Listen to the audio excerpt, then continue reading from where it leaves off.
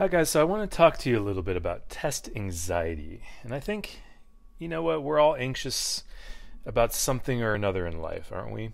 I think people are pretty good at hiding anxiety because it doesn't always show on your face, but deep down we're all, sort of worried about something. It's sort of human nature, I think. So one thing I think that's important to recognize for the GRE, it's pretty normal to be anxious, and it's especially normal to be anxious when there's something at stake. Like getting into graduate or business school, right? So the results of this test matter.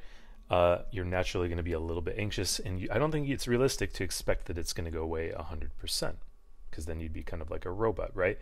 So the thing about normality too, if you're not prepared, so if you're unprepared, you're going to be more anxious than if you are prepared, and that's pretty natural, right? So if you're unprepared, it just makes it worse. So one of the things we can do to mitigate test anxiety is to prepare really well.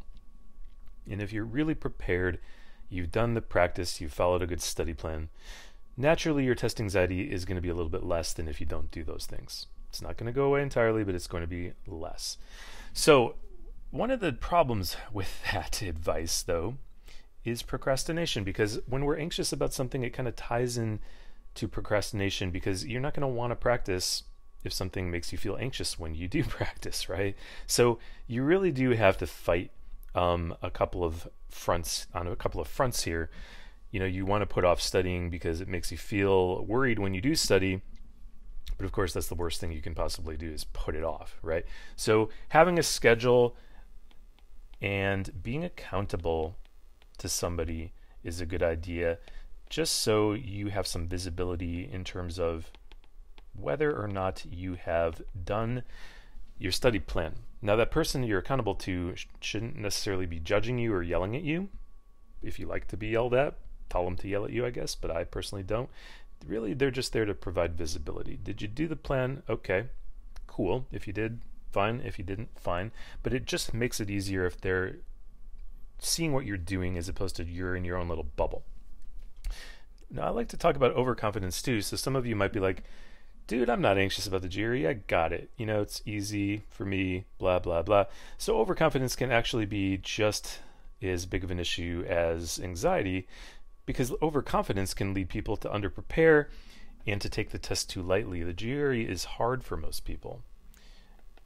And if it's not hard for you, you probably already know that by now because of your practice test scores. But for most people, it is hard, and you don't want to underestimate it, because you're just going to be leaving potential points on the table. If you had taken it more seriously, you would have prepared better and got those points. So beware of the feeling of overconfidence as well. And, again, that can be something that you have to be sort of self-aware to know. I think we all know when we're anxious because it kind of feels like crap when you're anxious. But if you're overconfident, it feels good in a way, right? So you may want to just kind of think about that for a minute. Am I being overconfident about the GRE? And see if you can become aware of that if you are. Maybe even talk to a friend and see if it makes sense that you're taking it too lightly. So another thing, did I spell that right? Desensitization. Another thing we can do to prepare for the GRE in terms of mitigating anxiety is to desensitize ourselves to the test by doing realistic practice tests. So of course, we all know by now, Power Prep, the ETS Power Prep tests are the most realistic tests by a country mile, and if we take them under the same exact conditions as the real GRE, we're desensitizing ourselves to the experience a little bit. So by taking them under the same conditions, I mean that you want to take them in an environment just like the test center. It's going to be a room full of computers with cubicles.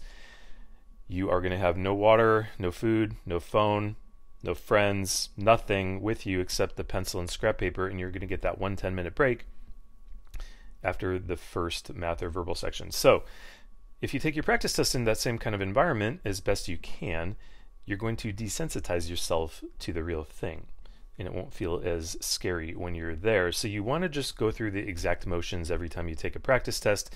My advice is typically go into a library study room where no one can disturb you, and it's just a super sterile, austere environment.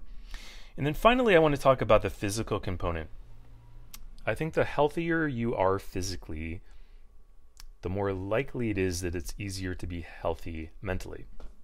Now, I don't mean to make light of, mental health. Mental health is a serious thing, just like physical health. But I think if you have a strong health base in terms of your physical health, you exercise, you eat well, you sleep well, especially sleep. So exercise, food, sleep. And no, I'm not a psychologist here, but I'm going to say social support. The stronger these things become, your base of exercise, your base of eating well, your base of sleeping well, your base of having a nice network of family and friends who are in contact with you and sort of supporting you, the easier it's going to be to deal with test anxiety, I think. Again, not a psychologist here, but to me it's just common sense that helps. And I know when I'm physically healthy and I exercise and I'm sleeping well, I feel a lot better mentally. So test anxiety, again, part of life for most of you. And just a fun fact, probably, almost all of my students, if not all of them, are going to be anxious about the test. But when we look at their results are in line with their practice scores. And very, very few of my students, and I suspect this is true for any GRE tutor out there who's good at what they do, very few of my students actually have a performance on test day that's much lower than their practice tests.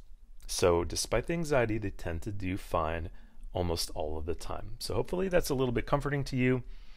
Just reach out to me if you have further concerns about test anxiety. Maybe I can give you a little pep talk or add some more advice to your specific situation.